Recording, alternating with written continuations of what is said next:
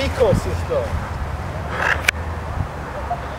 The first law of dynamics states that energy cannot be created or destroyed, but only transferred or transformed. Never destroyed, guys. She is running around the pool, exerting energy.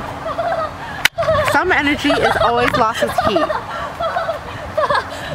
The energy flowing through her is like energy flowing through ecosystems, which is dissipating in space as heat.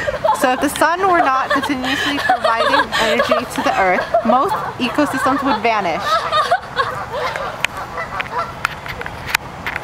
Detrivores or decomposers are consumers that get their energy from detritus, which is non-living organic material such as the remains of dead organisms, feces, dead leaves, and wood.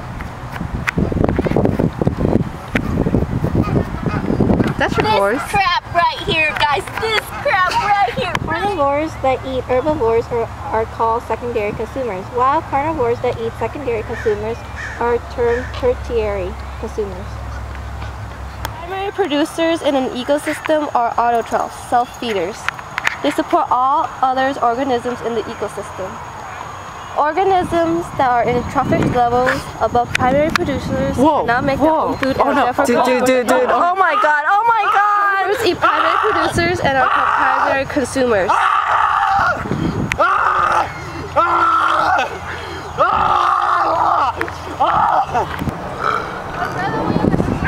Carnivores that eat herbivores are called secondary consumers, while carnivores that eat secondary consumers are termed tertiary consumers. That was so good. So good, guys. It's good, guys. Energy transfer between trophic levels is typically only 10% efficient. Only 10%?